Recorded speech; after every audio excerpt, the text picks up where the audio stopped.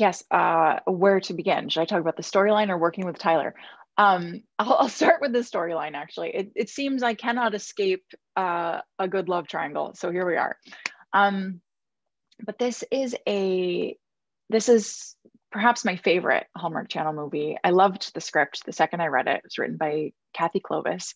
Um, I I think part of what drew me to the script is the fact that it's not just a love story between my character Elizabeth and Tyler's character David. It's also a love story for ourselves. It's we get to see Elizabeth. My character in this movie is also named Elizabeth.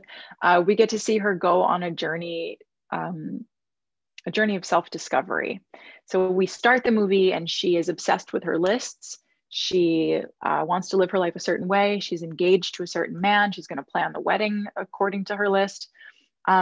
She is then separated from her fiance because of this storm, and she ends up spending a lot of time with his brother, played by Tyler. And it's through this friendship with Tyler's character that Elizabeth realizes she's lost sight of who she really is and what actually makes her happy, and that maybe she should rip up the lists. Maybe she should just try to live in the moment and not miss out on a lot of the joy that's all around her. So it's that journey to kind of remember what actually makes her happy that really excited me. And then Kathy just does such a good job of writing these characters' voices that it all felt very natural to me.